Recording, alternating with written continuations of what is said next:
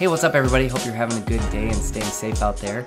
We have another collaboration tutorial between me and my friend Alessandro Boncio from renderking today, and he came up with a great technique using field forces to have this growing on tendril-like animation. So I'm going to show you how to do that. All right, first thing we're going to do is add an emitter. We can hold down Shift and C and then type in emitter and then hit enter. The other thing we're going to add is a volume builder, and that's under this icon right here in R21, volume builder. And we're also going to add one of these fields here, and we're going to add a random field.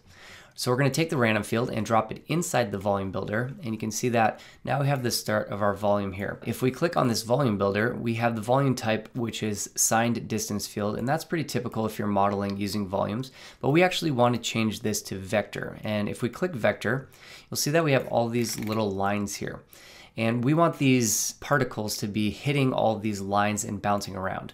And the way we're going to do that is by adding a field force. So we can go to Simulate, Forces, and Field Force.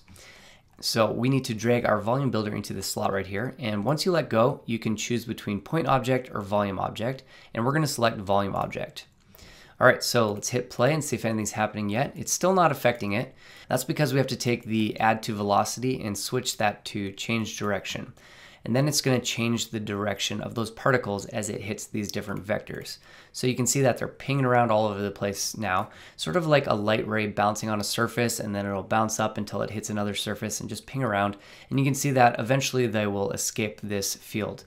All right, so we want the field to be bigger so that these particles stay inside of it. So we'll go to our volume builder and the random field, and under scale, let's make this 1000. So our field is much bigger. And it's pretty dense, so we can take the voxel size and increase that so that these lines are a little bit bigger, just maybe 35 or so. All right, now if we hit play, you can see that it's still pretty jittery and crazy, but we're getting a little bit closer. So let's turn off the volume builder from our view quick. You can see that they're very jittery, so we need to smooth this out. And we're going to do that with a vector smooth. So under the volume builder, we have these options here for all these different vectors. And we're going to add smooth. And if we do that and turn on our volume builder, you can see that this vector smooth is taking those lines and kind of smoothing and sweeping them around. So now if we hit play, all these particles are going to be streaming a little bit more of a kind of a smooth arc here. All right, so at this point, we're going to add a tracer. So click on the emitter and then go to this drop down and add a tracer. And now if we hit play, you can see that we're tracing all of these different particles. All right, we want these to have more of a tight curling effect, and we can do that with another one of these vectors here. Let's turn on the volume builder and go to these vector options.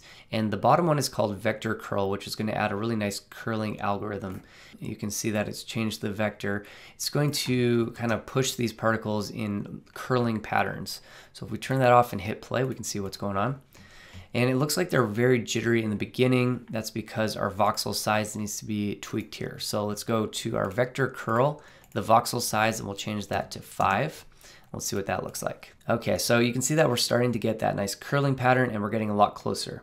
Now at this point, I'd like to add a bunch more particles from our emitter. So we'll kick that up to like 100. Let's also slow these down a little bit. Maybe slow them down to 100, add a little bit of variation and see what that looks like. All right, so we're looking pretty good, but the problem that I see is a lot of these lines are not very smooth. They're a little bit jagged, and we can actually address that inside of the volume builder. Under that vector smooth, we have some options for the smoothing. So right now it's set to 100% strength, but we can go to the iterations to kind of make it a little bit smoother. If we kick that up to 2, it's going to give you just a little bit of a cleaner result. So we'll hit play and see what that looks like. And there you go. Now we're getting that really nice kind of smoothed out look, like tendrils growing on. Maybe some yarn. It could be more of a medical thing with veins or something like that, maybe roots. But you can see the power of these field forces and how quickly we're able to generate some really intricate looking results. Hope you guys learned something new. And speaking of Alessandro, I teamed up with him to create Octane Texture Pack 4 Contemporary Design, which has 101 incredibly detailed textures for Octane render. You're in this business to be creative, so you can leave the technical work and the node trees to us, and you can just drag and drop, iterate, and deliver photoreal results quickly. Learn more at thepixellab.net, and thank you for supporting what we're doing. Ciao.